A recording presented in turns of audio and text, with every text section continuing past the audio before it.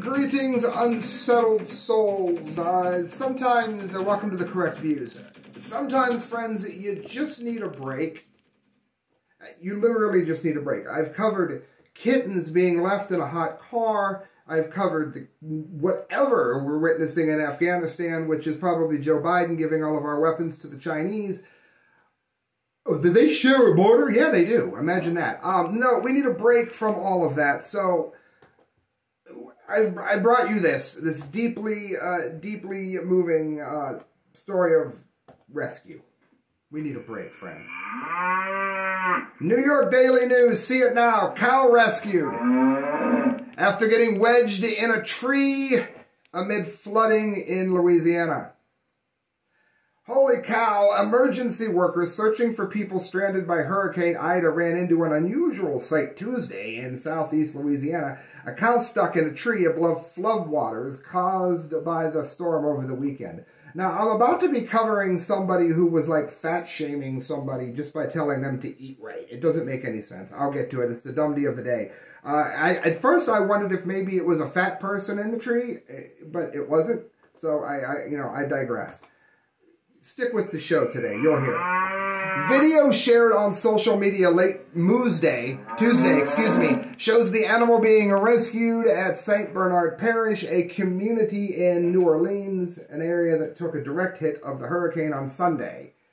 It goes on to say that it was not clear how long the cow may have been stranded, but it did not appear to be seriously hurt in the short video.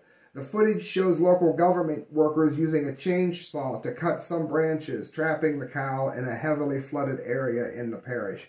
Now, my hope is that it's not injured, because if it's injured, a lot of times the go-to, I don't even want to say it, a lot of times the go-to solution is to take what could be a dairy cow and turn it into either less than grade A food or dog food. So it may go from chainsaw to like butcher blades. We're going to hope that that's not the case, because we're rooting for the cow here. Again, if I'm being silly, of course I'm rooting for the animal. We need a break, friends. Yes, I'm rooting for the cow. Of course I'm rooting for the cow. I've just spent 3 days sticking up for dogs, for crying out loud.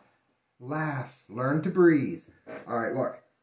Here is the, if it ever loads, thank you, Twitter.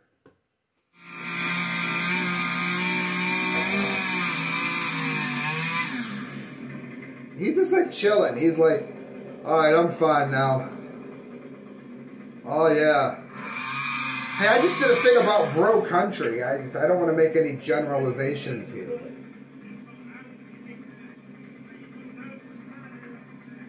He's just like chilling. I'm not even sure he wants to be rescued. He's like, do you have any idea? I'm never going to get to do this again. And you jerks are cutting me down. He doesn't look like he wants to go.